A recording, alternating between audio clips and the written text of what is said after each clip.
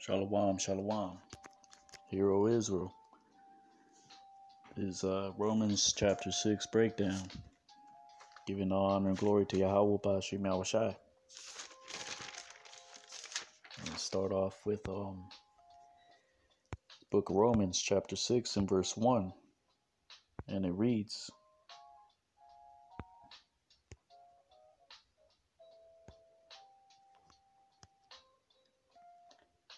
"What shall we say then? Shall we continue in sin, that grace may abound? God forbid. How shall we that are dead to sin live any longer therein?" So now in this chapter, first we have to get the understanding that it has to be read with the mindset of those who read it back then, and also read it with the understanding that was written for us to interpret and to be instructed out of it in today's time. The point being that, starting off with Romans chapters 1 through 5, those chapters were written mainly for those back then, for Paul to explain to these Jews and Gentiles, mainly, to their prophet. Although they're edifying to us in today's time, also through those chapters, but to get the right understanding, we have to separate what was written for us to apply in today's time. For example, like what is being said in this chapter, this is mainly for the present time. Is written for us to learn and apply, those things for today. So, again, there's the things we have to separate. We have to separate, the things throughout the epistles, not just in these chapters. We have to separate what was written for us to apply today, and we have to separate and understand, some things were written for us to learn on how the things went down back then, and for us, to piece all the things, written, which is in the Gospels and the epistles, for us to put those things together. So again, some things were written for us to take and apply today, and other things were written for us to get an understanding of how things went down and how to put the teachings together, as far as what was written, speaking currently on the things, as far as the gospel and the epistles, so we can put those things together and get the right, way that it was taught. So that's how we learn out of these things, because you can't just read it, Romans 1 through 5, and then jump into 6 and just think, well, everything is just, I have to apply it with my mindset today, when that's not the case. So again, if you separate these things, then the scriptures are going to make more sense, and you'll have more of a discernment on what is speaking to things pertaining back then and things pertaining to now.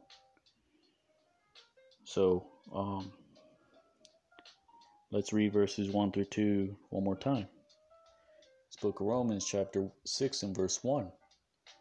"What shall we say then? Shall we continue in sin, that grace may abound? God forbid. How shall we that are dead to sin live any longer therein?" So, this is not just Paul writing this instruction to the Jews and Gentiles at the time, but this is to us also, to take and apply to today. For by us, I mean so-called Black, Hispanic, Native Americans, who are coming back into the remembrance, the understanding, of what the scriptures really mean. That you're in fact Israelites, God's chosen people, according to bloodline, lineage, and prophecy. And again, you were not how do you say it? You weren't aware of these things that, as far as, being in sin, the prophecies, what they really mean, pursuant to, 1 John 3 and 4, sin being the transgression of the law. So again, now we know that we shouldn't sin, so the grace that was given to us, so we wouldn't, abuse that grace, because we know that formerly, the Israelites were given animal sacrifice to atone for sin, which was commanded in the law, but in the latter days, from the times of 70 AD till today, when the temple was destroyed, Yahweh Shai enabling us that grace, to atone for our sins. Whereas, for example, in the past, we had a temple to sacrifice in Jerusalem, which is, this prophecy, all these things that I'm saying is according to the law and the prophecies. These are the things that, Paul taught. These are the things Yahweh Shai taught. He told these, Pharisees in Jerusalem, he said, your house is left unto you desolate, in the latter chapters of Luke and in the book of Matthew.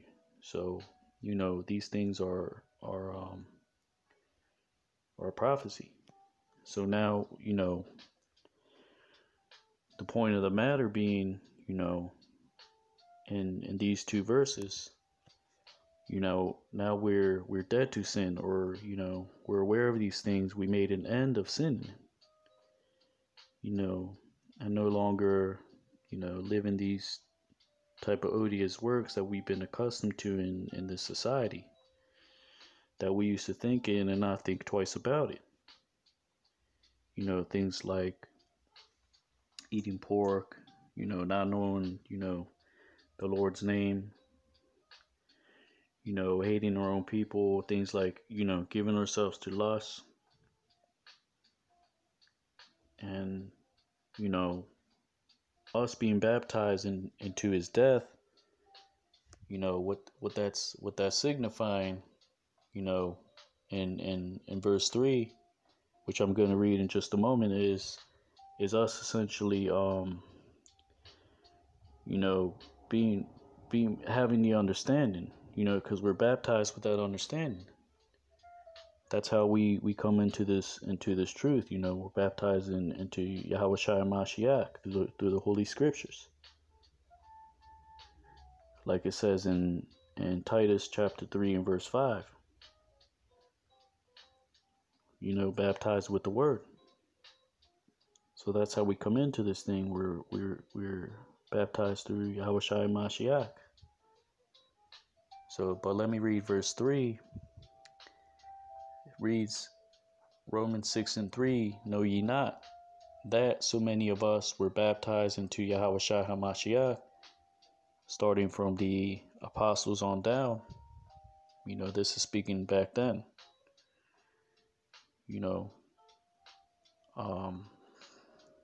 Because Yahweh Shai, he had his disciples, which is basically one that is learned, a learned one. So he taught them these things, and they learned from him.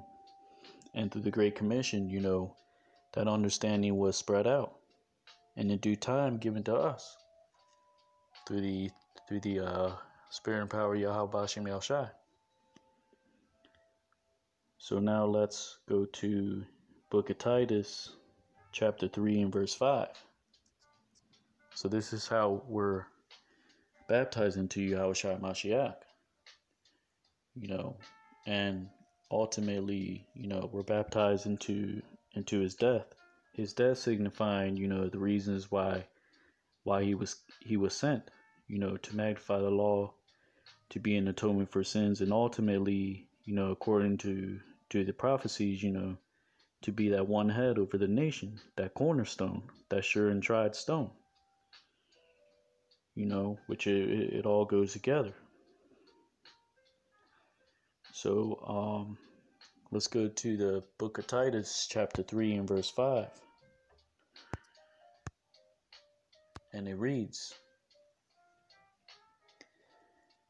"Not by works of righteousness which we have done, but according to his mercy he saved us by the washing of regeneration and renewing of the Holy Ghost."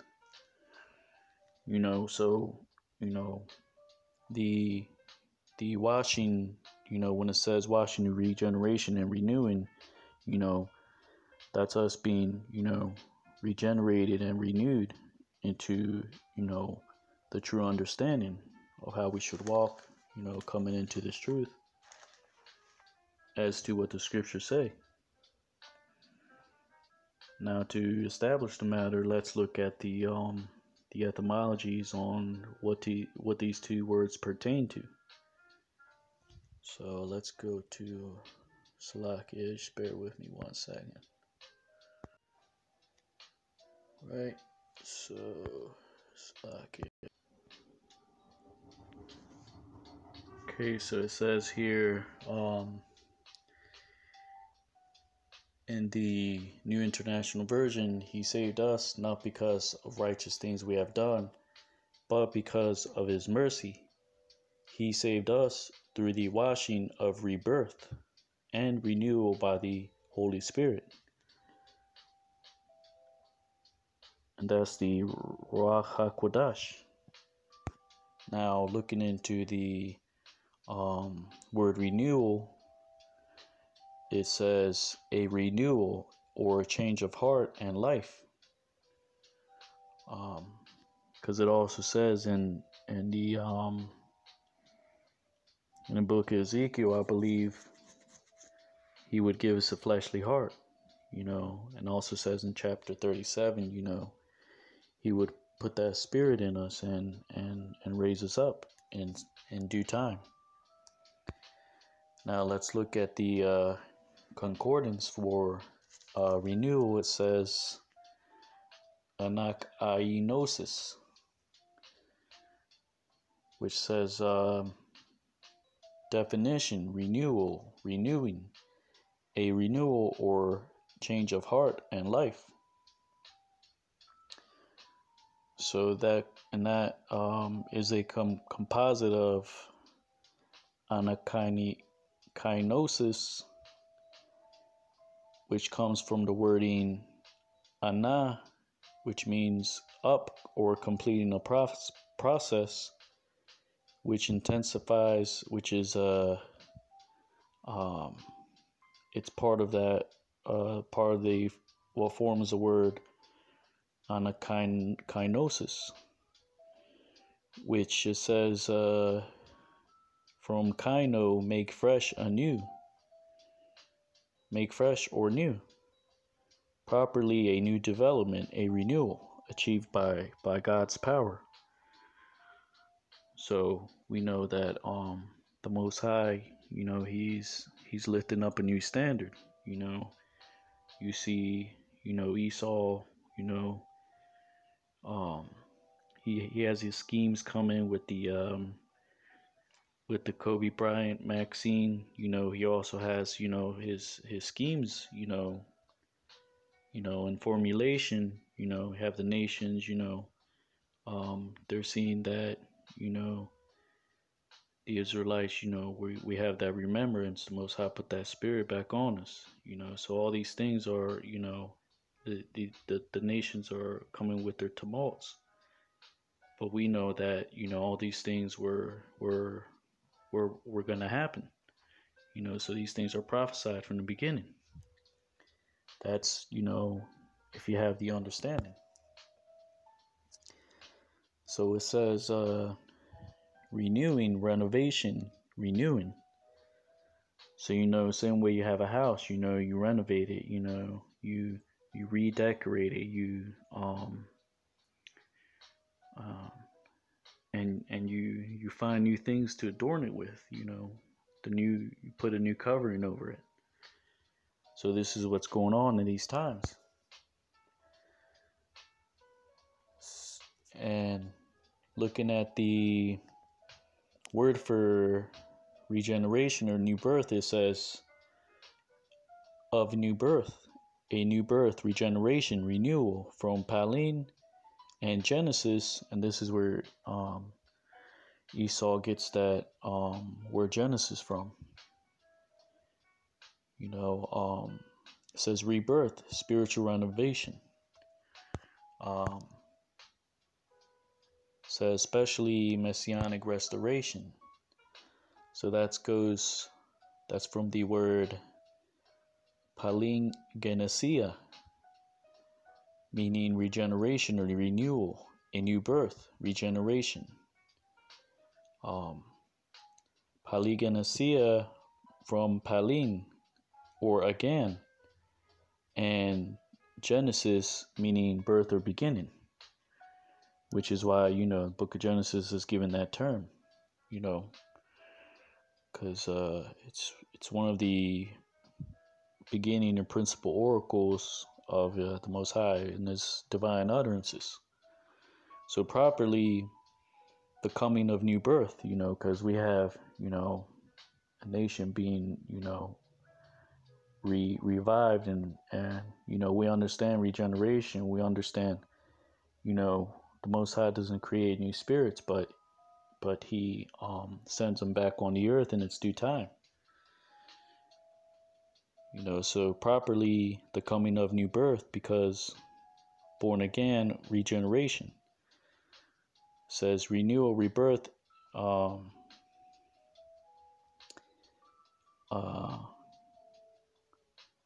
So let's look at this other concordance. It says new birth, reproduction, renewal, recreation, moral renovation. So as you're coming into the truth, and this is what the first three verses of Romans chapter 6 is speaking about. It's speaking about, leaving your old works, coming into, the things that Yahweh Shai taught, from the apostles on down at that time, and it being established through us in these times. So, and, those who are coming back into the fold, having that moral regeneration instilled in them. So that's, the term that is used here, moral renovation, regeneration, the production of a new life consecrated to God, a radical change of mind for the better, affected in baptism. So, we understand that, baptism is not just what, so-called religion calls, when you dip yourself in water, but it's more of a term used in a change of mind or change of lifestyle. So, and it says down here, the restoration of a thing to its pristine state, because as a nation, so-called Black, Hispanic, Native Americans, which are Israelites, were being restored in its due time, little by little to its former glory. So that's what these words are. What these words are going into. So we have to understand it, as it is written.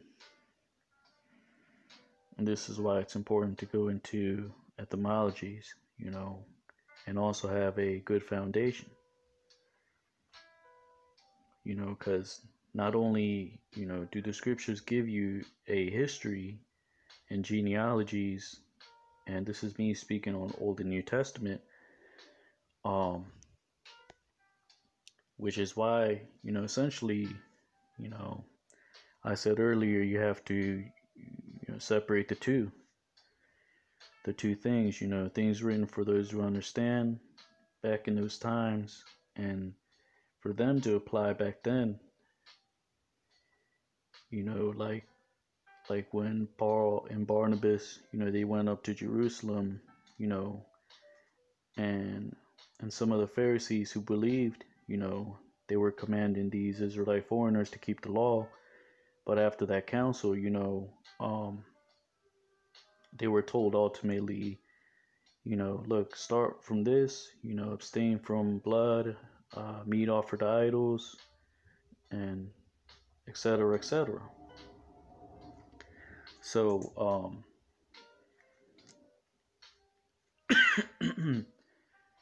so now,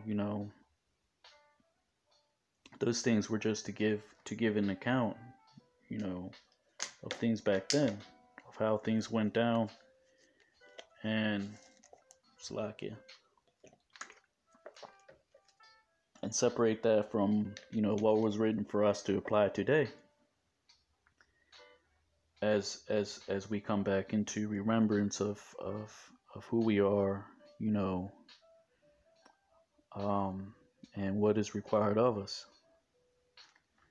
For example, the law was given as an instruction for all generations, of Israel, like it says in Deuteronomy. So, this is the purpose of these things. This is what we have to separate, and apply to today. For example, the law is just one of many examples.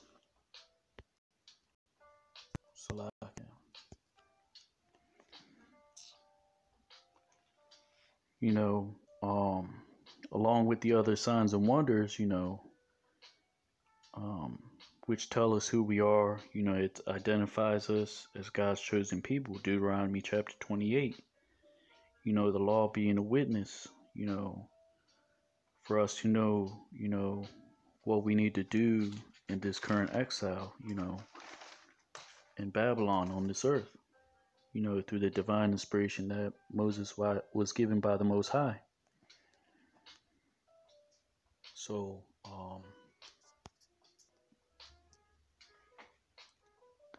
and also, the law just doesn't serve as an instruction. It contains prophecies, it contains warnings of things to come.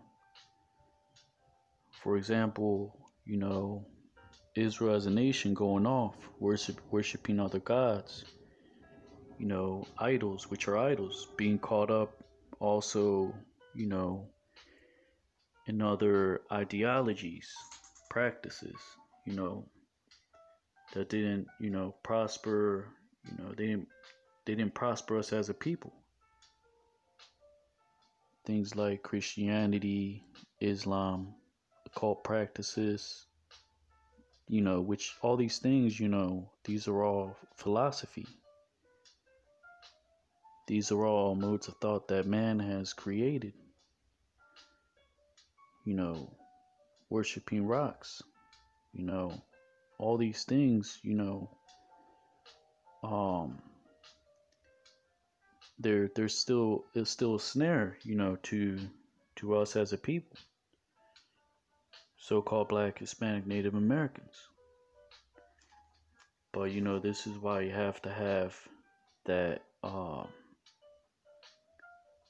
you have to be well versed, you have to look into etymologies, you have to study. But the problem with, our people is that we're so caught up in these other things that we neglect the things that were the tools that were given, in front of us. For example, we have this,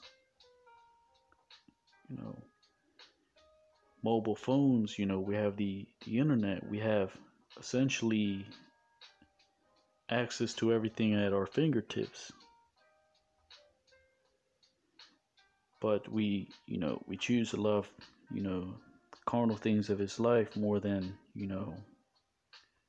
more than what was given to us as an inheritance, things to keep, things we have to do, sacrifices that we have to make. So let's go into the next precept. It's book of Deuteronomy, chapter 4 and verse 15.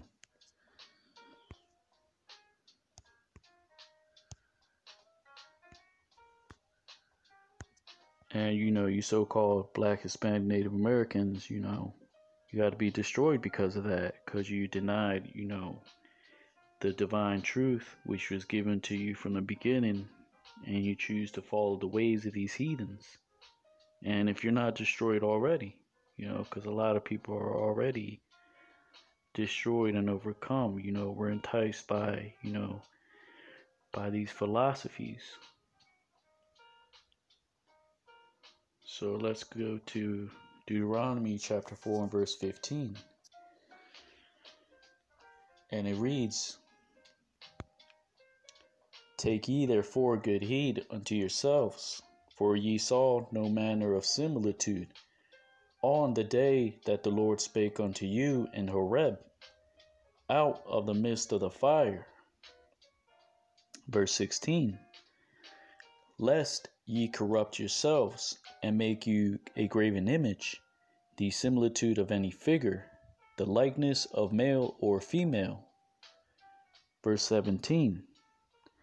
"The likeness of any beast that is in the earth, the likeness of any winged fowl that flieth in the air, the likeness of anything that creepeth on the ground, the likeness of any fish that is in the waters beneath the earth."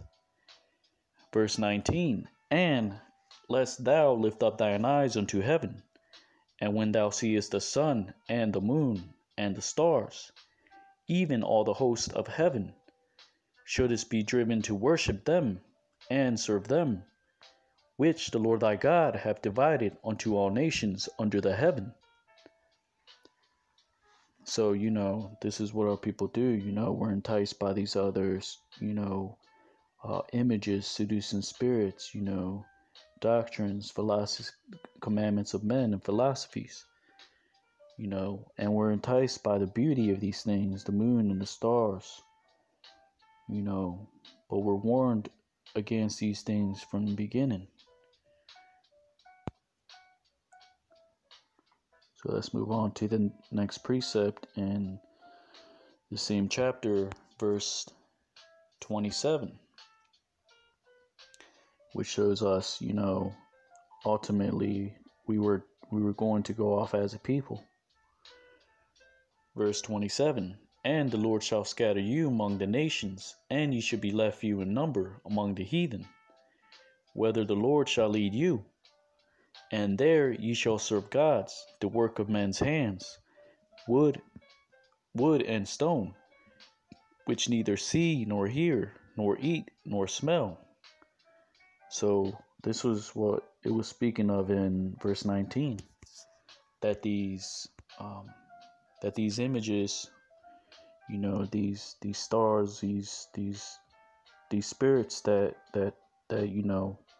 these other nations are committed to, that was given to them, because it was written from the beginning, that they were given to their devices, to their idols. That's why, the Most High destroyed, many in the flood, because their mind were given to the devices of their imagination. So this is what it's speaking of, and this is saying that we would ultimately go off and reverence these things, worshiping the creature more than the creator.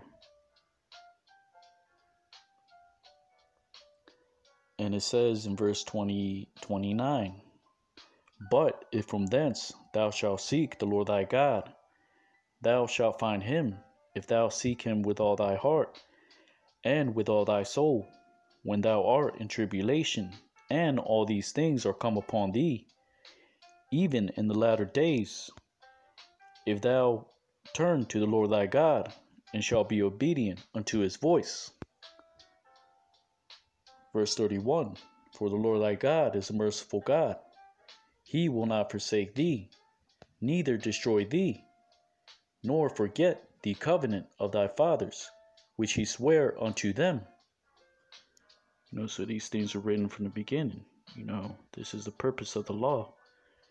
Not only is it a testimony, which is also instruction. It's a warning. So let's go to the next precept. It's Book of Deuteronomy, chapter 7, and verse 16. And thou shalt consume all the people which the Lord thy God shall deliver thee. Thine eye shall have no pity upon them, neither shalt thou serve their gods, which are idols, for that will be a snare unto thee. So Most High said these things will be a trap and a snare, including the people that were given to these images and false worship. The point here being that, these idols and imaginations that these heathens, are given into would be a snare unto our people, and they still are. Let's go to next precept in the book of Psalms. It's the book of Psalms, chapter 106, verse 36.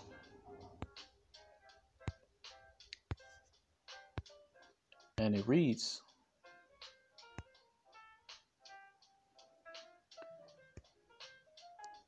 and they served their idols, which were a snare unto them. Yea, they sacrificed their sons and their daughters unto devils, and shed innocent blood, even the blood of their sons and of their daughters, whom they sacrificed unto the idols of Canaan, and the land was polluted with blood. Verse 39, thus were they defiled with their own works, and went a-whoring with their own intentions. So we know that this is also happening as a pattern of what was written from before, from the times of old. This is why 2/3 of you, so-called Black, Hispanic, Native Americans, you're going to be destroyed if you're not already. So, this is one of the good reasons to have a good understanding of the scriptures. Because the scriptures, they contain warnings, instructions, what to do, what not to do. Again, this is what Paul taught also. Let's go to that real quick in the book of Romans.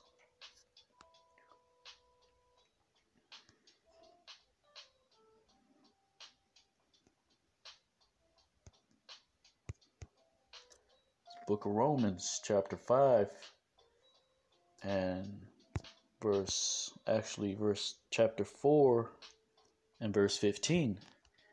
Because the law worketh wrath, for where there no law is, there is no transgression.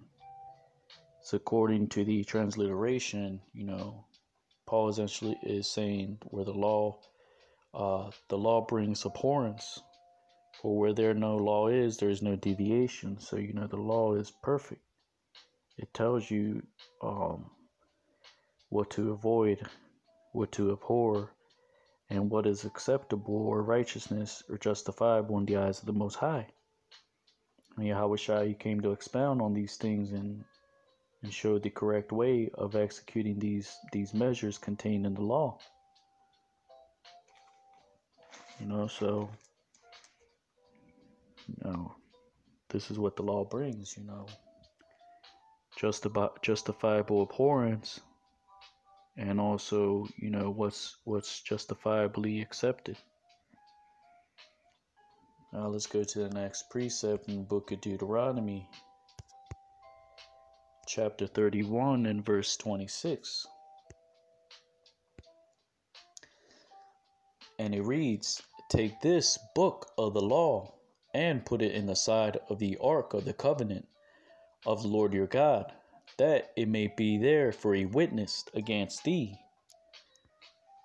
So these things are written, you know, and the Holy Scriptures as a whole as a witness to our people against our people.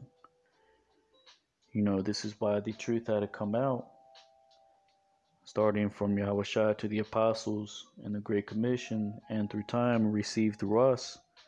And ultimately, the whole world had to know all this, because ultimately, when the truth would be revealed, it would be a witness and a testimony against them and their works. So this is how the Most High works. He sets a snare, lets the fowler come in, thinks he has the bird in the trap, and then all of a sudden, the hunter comes in, which is the higher predator, which is Esau. He's a sword. He comes in, and he takes this heathen out. Which is you 2/3 in these other nations. Because ultimately, Esau, he's gonna be used as that instrument of death towards you. So again, this is that warning. This is what it speaks about in the precepts and the verses of the law and the prophets. Now let's go to the next precept, Book of Numbers, chapter 17 and verse 4.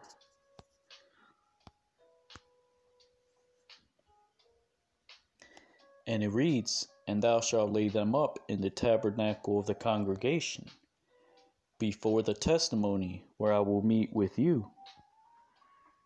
So to get the understanding, we have to look at the etymology and of what these words mean. So, Salakia, bear with me. Let me just pull that up real quick.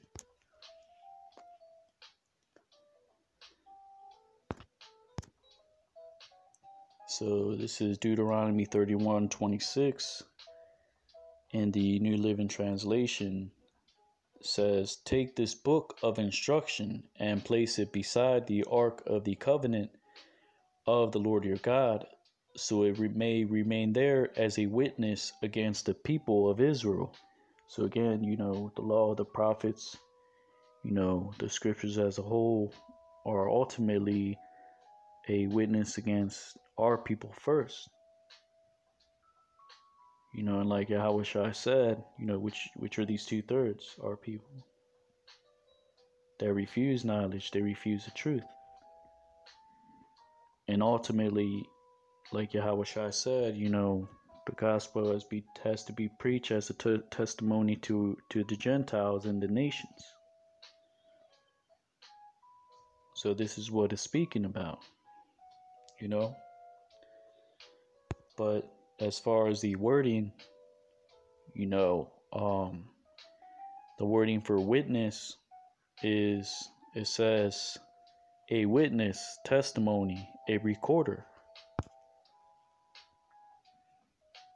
Now, going into the etymology for witness is ad, which is in the Hebrew evidence, witness, or witnesses. So that's what it's saying in Numbers 17 and 4, because like it says in the New International Version, it says, "Place them in the tent of meeting in front of the ark of the covenant law," because that's where they kept the testimony, the tablets of the law, which was written with the finger of God. So going into the etymology for testimony, it says ha-idawath, which is where Ishmael gets his terminology hadith, which that ultimately means testimony or warning. Admonitions, like it says in the usage of it.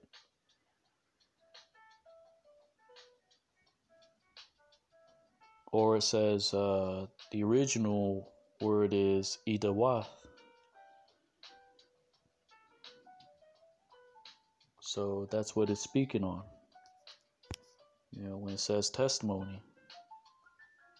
And also expounds on it if you scroll down to the etymology where it will tell you, it says testimony of the 10 words on the tables as a solemn divine charge.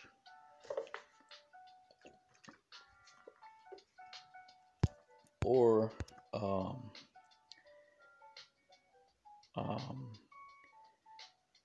ark as containing tables. So, all these things contain a divine charge. The scriptures, the prophets, the prophecies.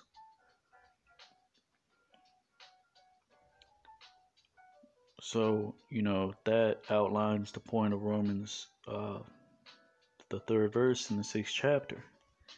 So let's just go back to it. It's book of Romans, chapter 6 and verse 3. And it reads, "Know ye not that so many of us, as were baptized into Yahushua HaMashiach, were baptized into his death?" So the point being is that, we are to, renew our understanding and way of living according to what Yahushua came and delivered to us, so that we in due time may be, and that was delivered first, to the apostles and on down, and those that they taught, including Paul and the things that he wrote, and the things that were written for our learning, and how the truth reached us today through the Holy Scriptures. So we through that are baptized into the understanding, which is the true understanding, through the Word.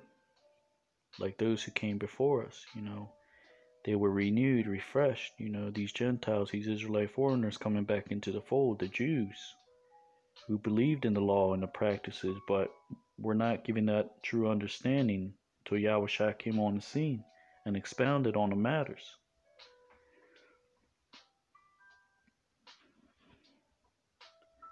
So now, we're learning from these accounts and taking what applies to us and using it in our walk.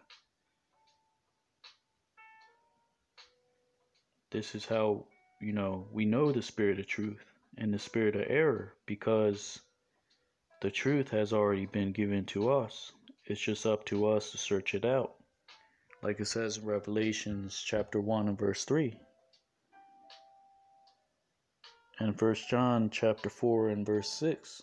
Revelation 1 and 3 being, blesses those who readeth and keepeth the word of this prophecy, which is a very popular scripture to us. But let me bring out 1 John chapter 4 and 6.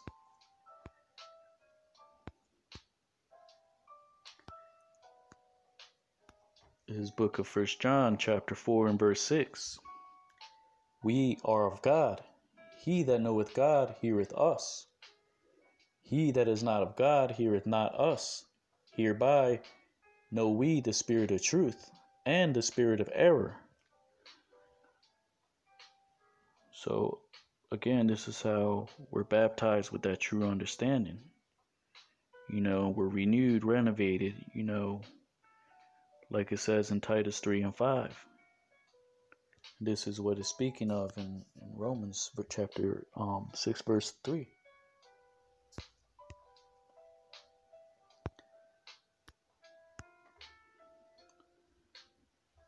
So again, we're baptized into Yahushua Mashiach through that true understanding, like Paul was saying.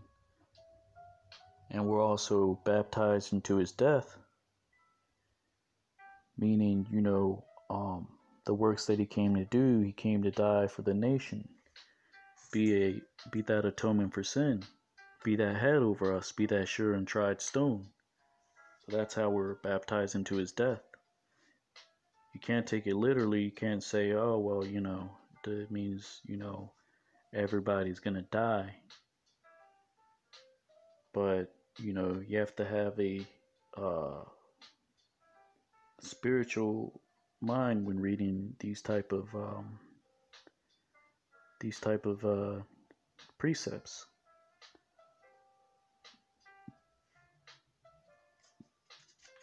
This is why Paul wrote in the other epistles, we walk through the Spirit.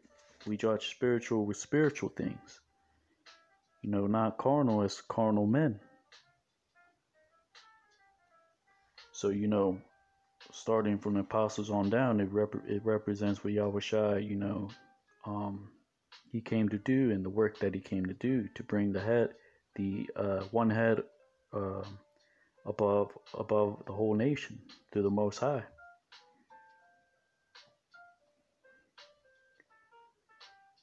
So from the apostles, on down, at the times of Yahushua, there's a representation of them getting baptized, renewed, given that true understanding.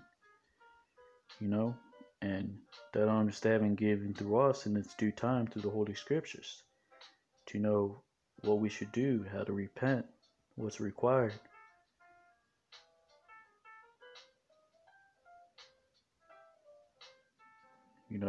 That's what it speaks on. Being baptized into his death, signifying us being him in death, because of the things that he did, so we can raise up and through the things that he came to fulfill, and the course that he fulfilled on the earth.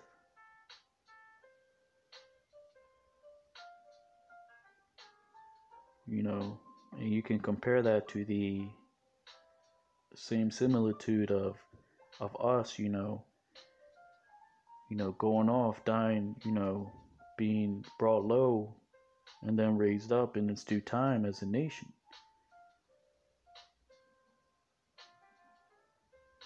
So all these things are a pattern of things to come. Same way the brazen serpent was lifted in the wilderness, representing, our lowly estate, then us being lifted. Serpent symbolizing a form of wisdom. And those other serpents that were biting the Israelites, ultimately they were destroyed. That wisdom was destroyed. And ultimately this worldly wisdom is being destroyed through this truth, through the true understanding. Philosophy, indoctrination, religion, which is that, that those worldly serpents that were biting the Israelites in the wilderness. So again, all things follow a similitude. Things have to be brought low and then raised up. Same way Yahushua had to be brought low, raised up, magnified, and then caught into the heavens.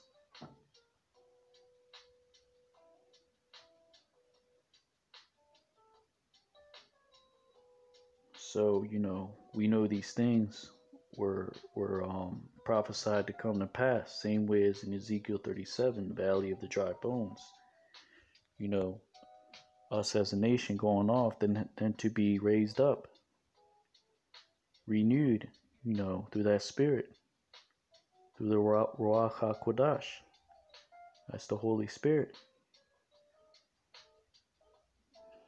So these are the things that you're seeing that are being witnessed in the earth in this time.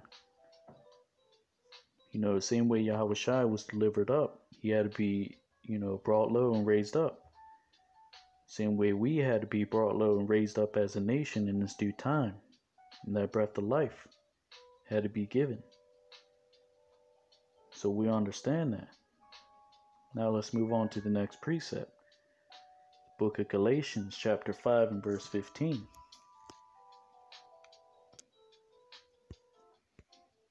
And it reads,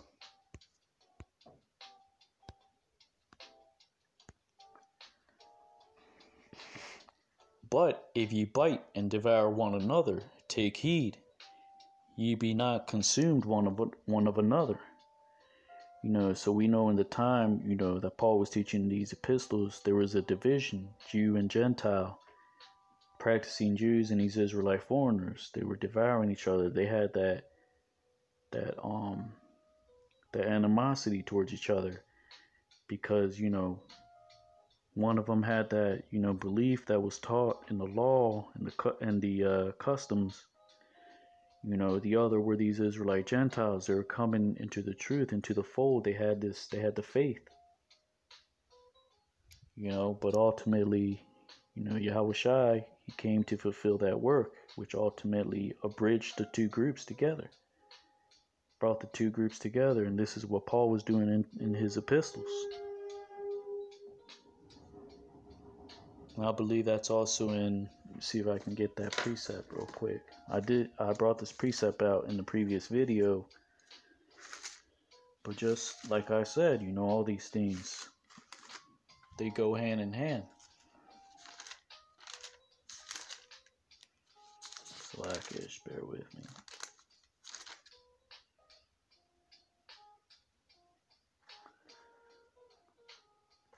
Book of Ephesians, chapter 2 and verse 15.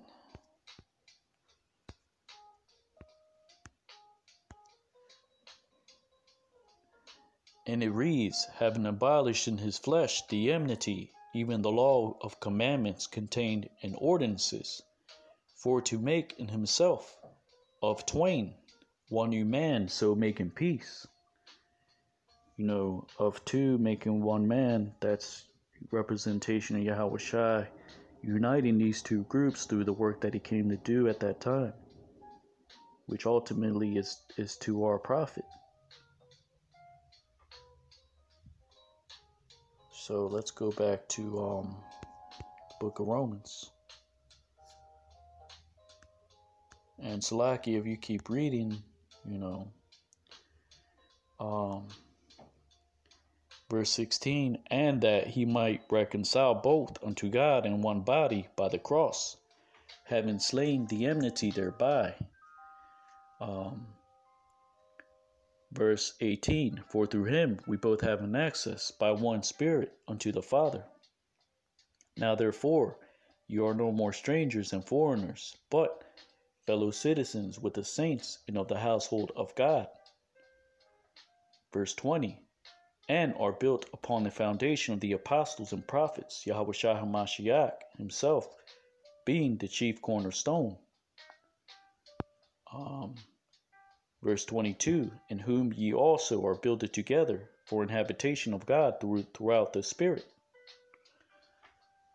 So, all these things, that's what Paul is speaking of in verse 3. Let me just pull it up right here.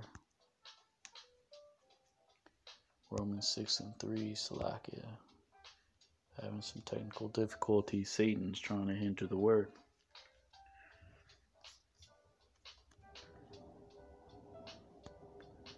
So it reads, know ye not that many of us were baptized into Yahweh Shai HaMashiach, were baptized into his death? So again, that understanding, that's being baptized in Yahweh Shai HaMashiach back then and now. Baptized into his death, representing, the works that he came to do, and us entering through those works, into what was given to us, by the redemption of sins, by the true practices of the law. And even, through the things taught in these epistles.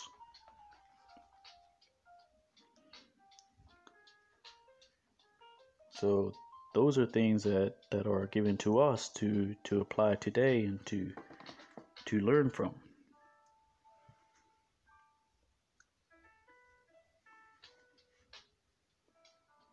So let me bring out this next precept and we'll move on to the next point. The book of Galatians, chapter 5 and verse 24.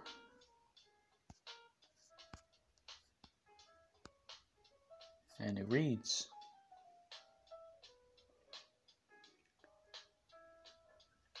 and they that are Hamashiachs have crucified the flesh with the affections and lusts.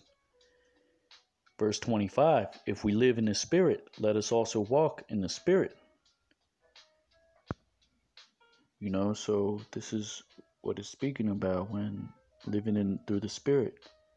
We're not judging things exactly how they're written, but we're given that discernment. This is how we know we have that true understanding, because we're judging spiritual things. And that's that spirit of truth. So let's move on to the next precept, this book of Galatians, chapter 6 and verse 15.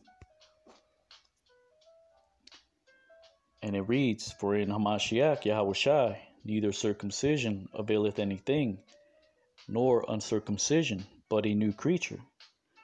Circumcision representing what these practicing Jews thought could justify them being just only the works of the law. Or these Gentiles coming to the truth. And even our people now who think that we're justified by faith alone, when those things go hand in hand. Like the similitude that Paul brought out in Romans chapter 4. Belief and works go together. And Yahushua taught that what's in man's heart, which is your mind, is manifest through his outward works and actions.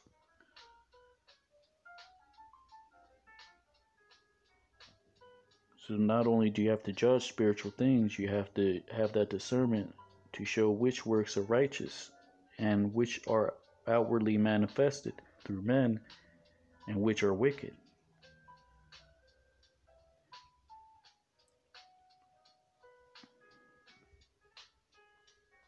So that's what it's speaking of.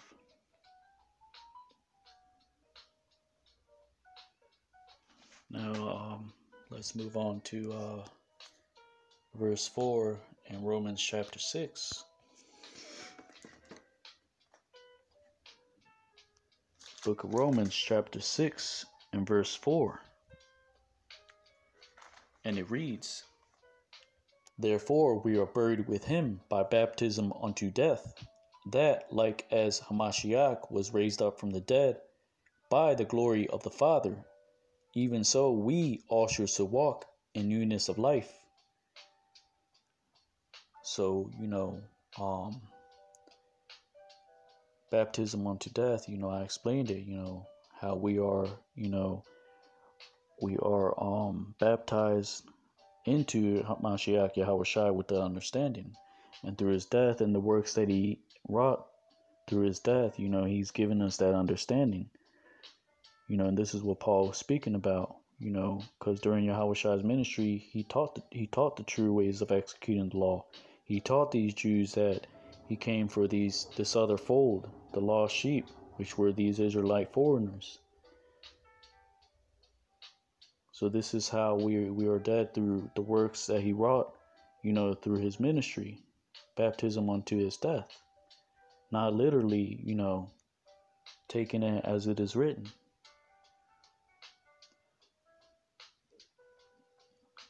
That's why it says, like as Hamashiach was raised up, also we would be raised up, through that, by that same similitude.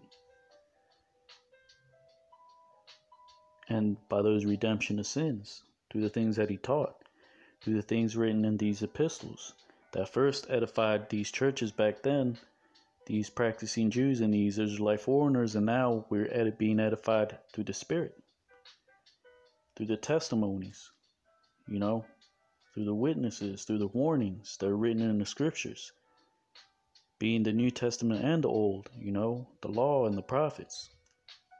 This is why you have to know these etymologies, so you can get a sure foundation.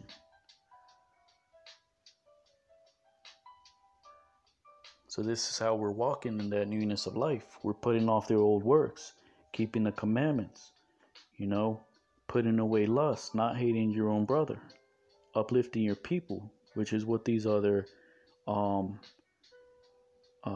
man-made religions, they teach you the opposite. There's no profitable works in those things.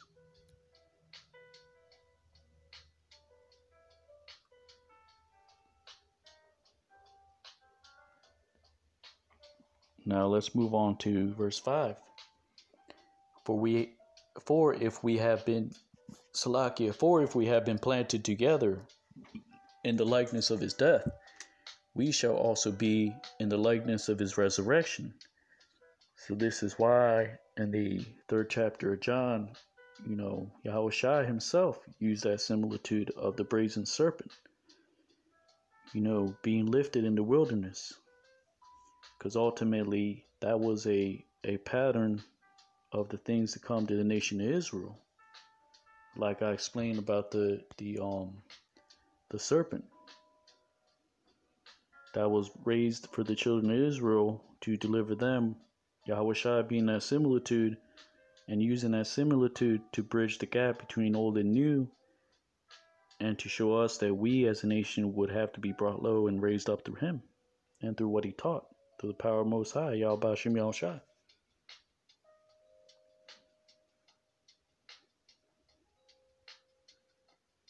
So this is how we're planted together in the likeness of his death, through the works that he wrought. And we're edified and given that spirit of truth in this time, and we're being raised up. Because the, resurrection is also a spiritual thing.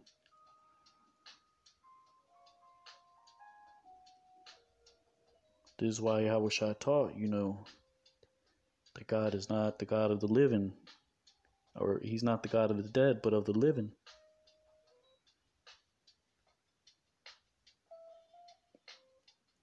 Now let's move on to verse 6. Knowing this, that our old man is crucified with him, that the body of sin might be destroyed, that henceforth we should not serve sin. So this is saying, we shouldn't be, serving that sin, because we know what sin is now. We know what going off is. We know what's required of us. We know we have to pray. We got to fast. We got to hold on to that faith, that belief, and show it through our works. This is why when you see your people, you got to see Christ in them. You can't hate your own people. This is why the law is profitable. It tells you what to avoid, what to abhor. And it tells you what is righteous, what is justifiable in the eyes of the Most High. And that's a righteous thing, not to hate your own people. But our people do that every day.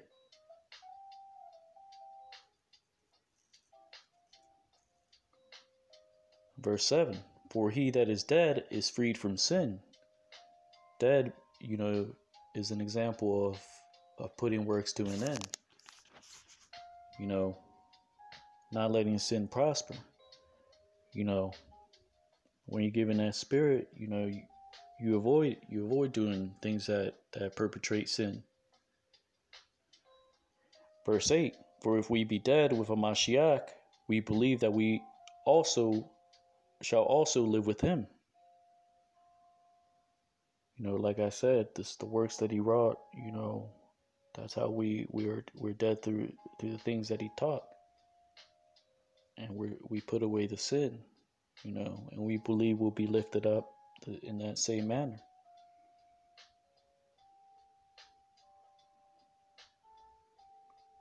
Because Yahushua, he was delivered from that fleshly body by the Father. We have that hope that we'll be in likewise manner and be glorified. Through when he comes to deliver us out of this destruction.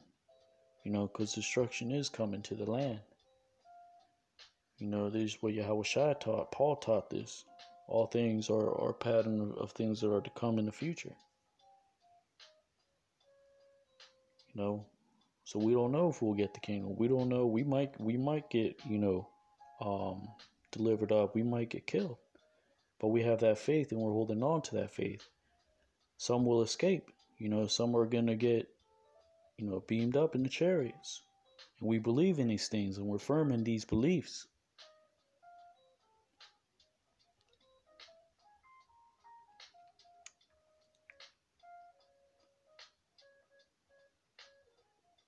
Now, moving on to verse 9.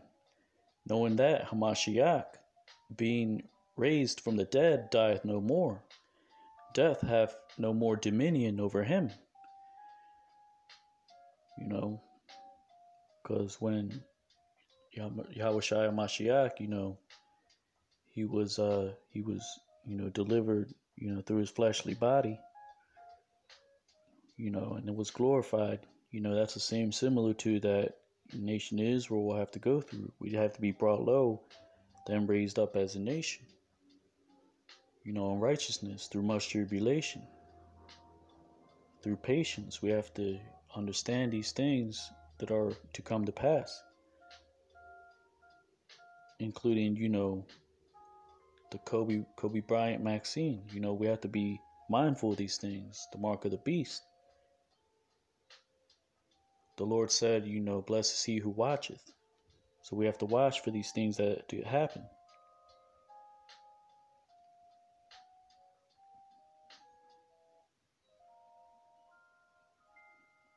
So when you're grounded, you have that wisdom, that,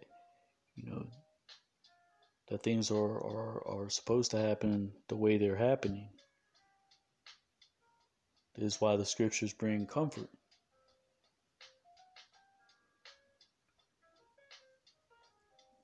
But, our people, they see it as a burden. They see it, as a bother.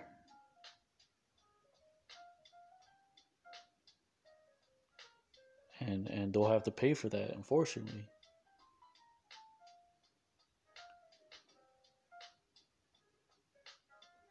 Verse 10, for in that he died unto sin once.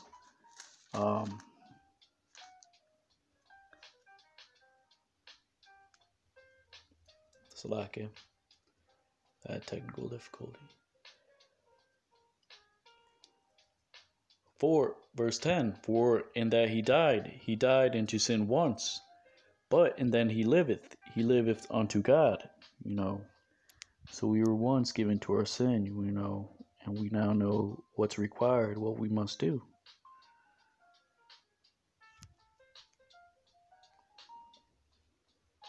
So now we die to our old works, and we live unto righteousness, what's acceptable, even if we must suffer for it. Verse 11, likewise reckon ye yourselves to be dead, indeed unto sin, but alive unto God through Yahushua HaMashiach, our Lord. And that talks about leaving the old works, putting them away, and not turning back. Verse 12, let not sin reign therefore in your mortal body, that ye should obey it in the lust thereof. Neither yield ye yourselves members as instruments of unrighteousness unto sin, but yield yourselves unto God as those that are alive from the dead, and your members as instruments of righteousness unto Yahweh. So that's just speaking on, how in times past we gave ourselves to the old works, to these worldly works, to worldly affections, things that didn't profit, these philosophies. But now we're yielding ourselves to what's righteous, to the law, keeping the commandments, keeping the feast days, rehearsing the righteous works, letting the truth go out, magnifying the truth. The power spirit of Yahweh Bashim Yahushai.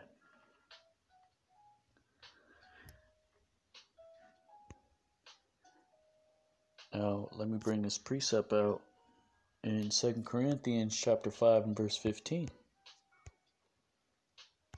This book of 2 Corinthians chapter 5 and verse 15.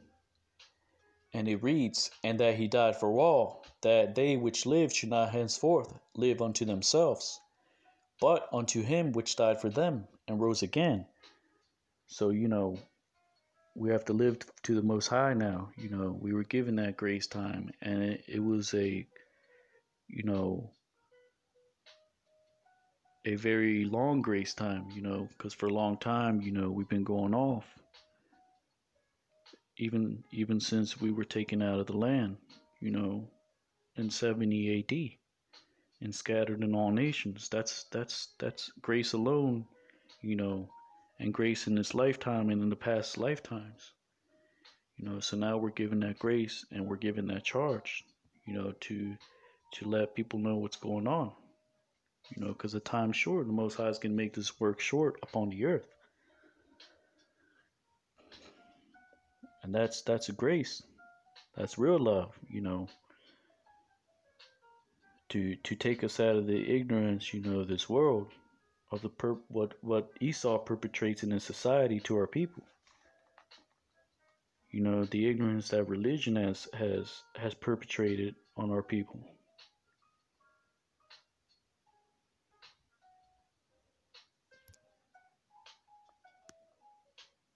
So now let's go back to the book of Romans.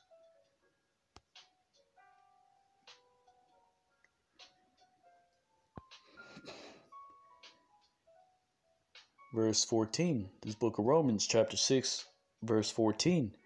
For sin shall not have dominion over you, for you are not under the law, but under grace. So we're under that grace Yahushua Mashiach gives us, to atone for sins. Know that we may go off at times, but we have to keep getting back up. And we can't forsake the truth. Because the truth is what kept us grounded, in the beginning. So that's what it's speaking of. We're not under the law,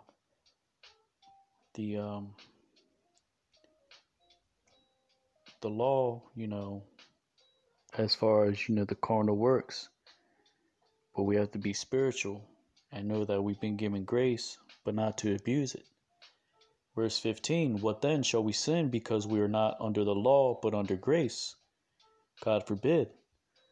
So, again, you can't take the previous verse and make a doctrine out of it, because Paul, he's not authoritative to the law. What Paul merely makes is comparisons. He uses a lot of similitudes, which goes from verse to verse.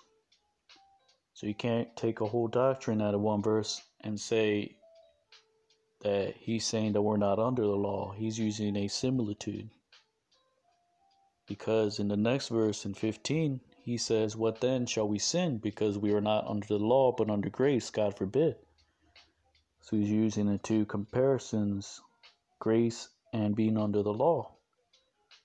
And we know he didn't forsake the law, because in the previous chapter, going to chapter 3:31, he says we established the law.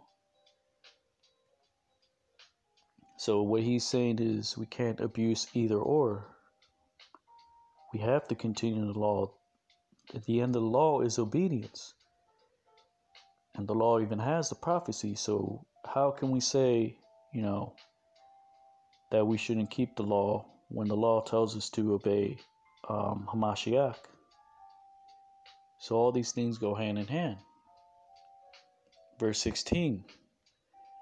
Know ye not that to whom ye yield yourselves members, Slakia, know ye not that to whom ye yield yourselves servants to obey, his servants ye are to whom ye obey, whether of sin unto death or of obedience unto righteousness. Because we know the wages of sin is death, which is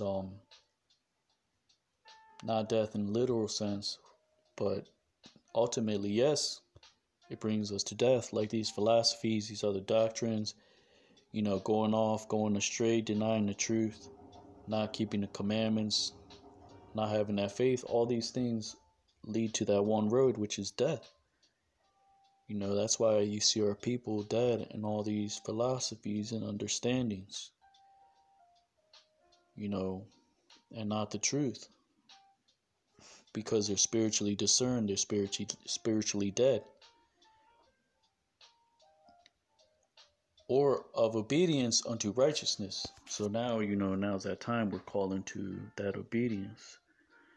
The end of the law being obedience. Obedience, teaches us temperance and teaches us, the wisdom that's contained in the law and in the prophets. So we learn through all these things go hand in hand. What's taught in the epistles, what Yahweh Shai taught, because it all goes down to Yahweh Shai. Because he taught out of the law and the prophets. So you see all these things go together. And that's that obedience unto righteousness, what's justifiable in the eyes of the Most High. Verse 17. But God be thanked that you were the servants of sin, but ye have obeyed from the heart that former doctrine which was delivered unto you. So we know that true doctrine, and because we feel it in our spirit, we believe that these things are true. Through the signs, through the prophecies, through the wonders, given us through the Spirit of Yahweh B'Shem Yahweh Shai.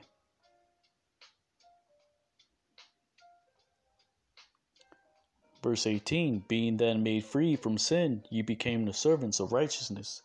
So again, Paul in this chapter, he's going from, being dead to sin, forsaking the old way, and going into this path what's justifiable, the truth, righteousness, which is what he taught, keeping the commandments, having that faith. All these things go together. Verse 19, I speak after the manner of men, because of the infirmity of your flesh. For as ye have yielded your members to servants, Salakia, for as ye have yielded your members servants to uncleanliness and to iniquity, unto iniquity, even so now you yield your members servants to righteousness, unto holiness. So that's going into forsaking the former works that made us unclean in our thoughts. How we defiled ourselves in these other modes of thinking, and obeying the truth, and being holy, separating from this society, from the destructive ways, that Esau perpetrates in his media, and to our people, mainly. So, actually, let me see if I can bring up this precept in the book of Job, which speaks on that same matter.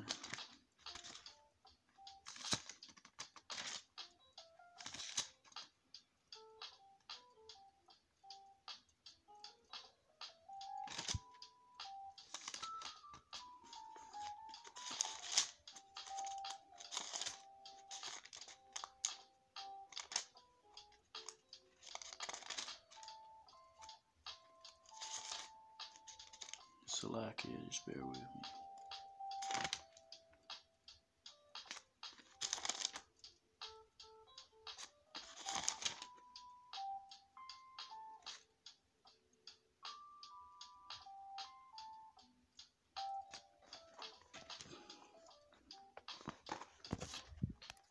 Let's see, it's in the book of Job, chapter 36. Let me see if I can find that verse.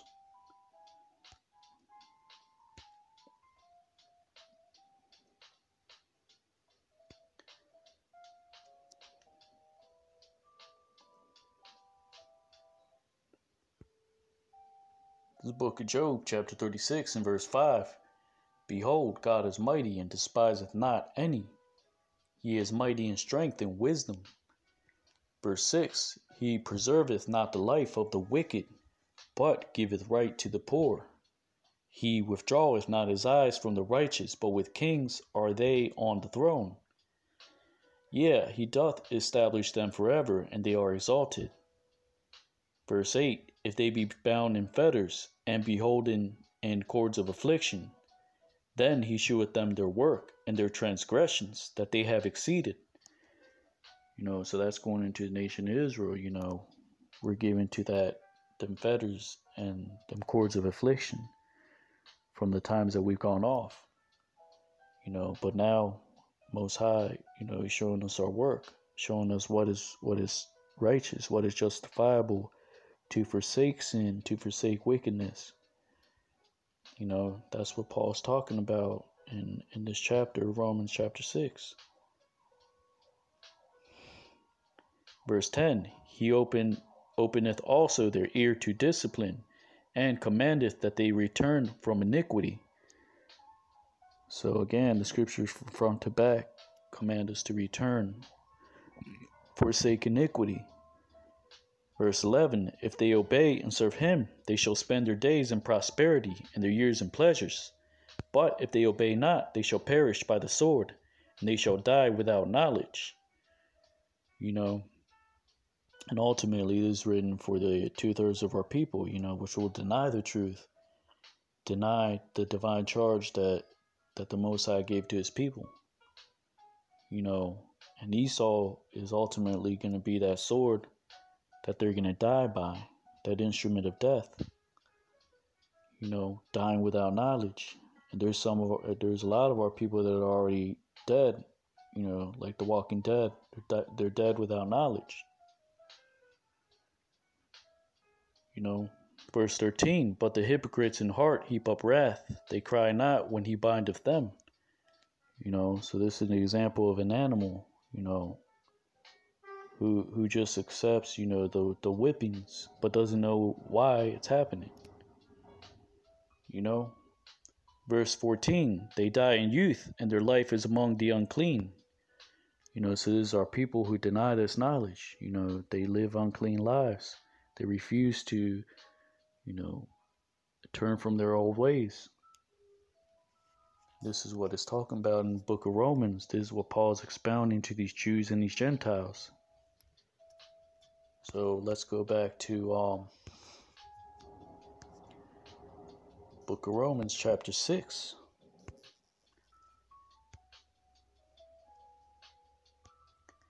So that's that form of doctrine that is given to us, you know, like it says in verse 17. Because from beginning to the end, you know, even Yahushua taught, you know, that the doctrine is not his, but him that sent him. You know, so we know these things are divinely inspired. You know, they don't come from men, and this is a divine charge through the prophecies that is given to our people to forsake these ways.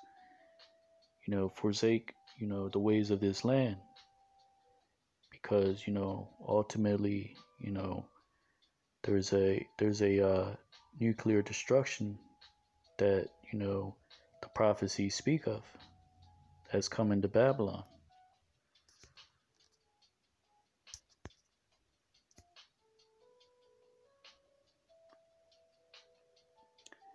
So now let's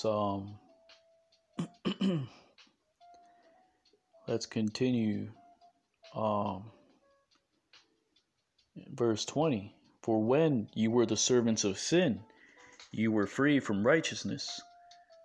You know, because we used to be servants of sin, and we were instead slaves to evil works, and we were free, you know, symbolically to what is right, to the right way. But we were slave instead to the negative aspects of what, you know, society has put our people into our brains, into our minds. Verse 21, what fruit had ye then in those things whereof ye are now ashamed? For the end of those things is death. You know, and we used to be ashamed of our old works. You know, because we were going astray, you know, us as a people. And the Most High made that happen. So again, like Paul spoke in the beginning of the chapter, the similitude of our nation being brought low and raised up. Same way, like the serpent in the wilderness, you know, which is a symbol of wisdom, you know, now being manifested in these last days. You know, through spirit, power, Yahweh Bashem Yahushai. We know the end of these other philosophies and doctrines, commandments of men, that's death. We're not going to reach back into death, but we're going to stay on the path, you know, that the Most High put us in, everyone into their respective lots. Because like I said, there would be 2/3 of our people who will and presently they deny the truth. So they gotta die for that. And these heathens, Most High has Esau, to hold them and inflict that wrath in the end for them. So we know the things that are the end of death. We know the things that are the end of the light. So again, this was what Paul was teaching these Jews and these Gentiles. Because at that time, Yahushua, when he came on the scene, he made these things manifest. He had given the clarity, of the scriptures. And expounded on the prophecies and showed the right way. This is why he gave that parable of the woman and the leaven. Because ultimately, as the truth was manifest through time, even through Adam, that's that leaven. When you have a little leaven, you put it in the dough, and ultimately it churns and leavens the whole fold. So even in the times of Yahushua, that's that similitude of that leaven. That leaven was placed in that dough, and little by little, it's leavening the whole lump. So that's not just synonymous with a negative term. A little leaven leavens the whole lump, but Yahushua taught a parable, and that represented the truth being manifested in its due time and hidden in the 3 measures of meal. That's why it says that the leaven was hidden, because his truth was hidden. Esau had to publish these things. These things he had to come up with YouTube and have these things manifested so the truth can be manifested. Through the spirit and power of Yahweh Bashem Yahushua, so we know what the things bring death. Because it said that the knowledge will increase, I believe in the book of Daniel, in these last days.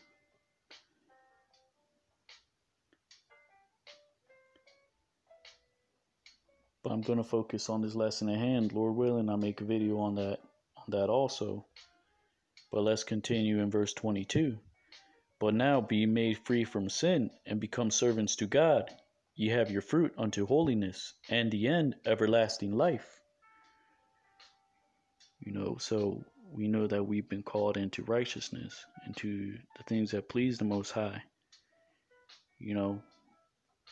And that's the true form of grace, to know that you've been in ignorance and now called into holiness, to be separate, to separate yourself from the works of these heathens and this society. And that's everlasting life. Because, like I said in the previous verse, none of us were ashamed in these previous works that we used to do. Even back then, Paul is speaking to these Gentiles, that were caught up in these practices that these Greeks and Romans were caught up in.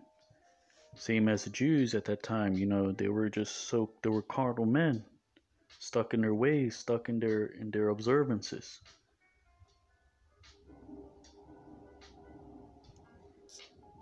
This is why Paul said, at the beginning of this chapter,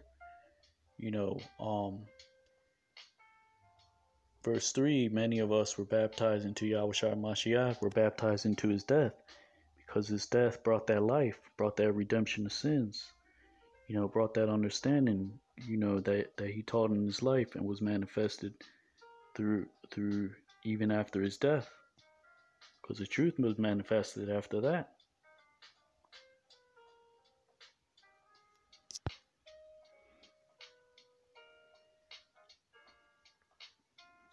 Verse 23, for the wages of sin is death, but the gift of God is eternal life through Yahushua HaMashiach, our Lord.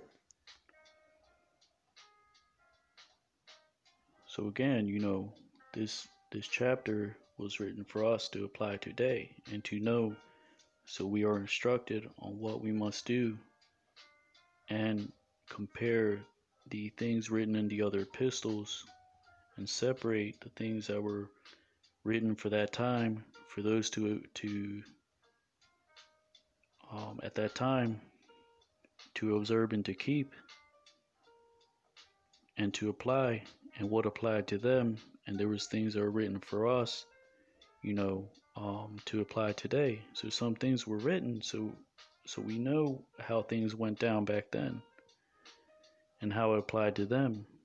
And there's also things that we must separate, like this chapter, that literally apply to us and them. So again, some things are written for us to apply today. Other things are written so we have an understanding of how things went down back then. We have to separate those two things and not be so literal in everything that we read in these epistles. Mainly in the epistles. This is why the epistles can throw a lot of people off. Because you see Paul, he's making a lot of comparisons continuously, you know. So there's your Tazadak, where's Romans chapter 6 breakdown. Hear, O Israel, giving all honor and glory to Yahweh Ba'ashim Yahushai. Say Shalom.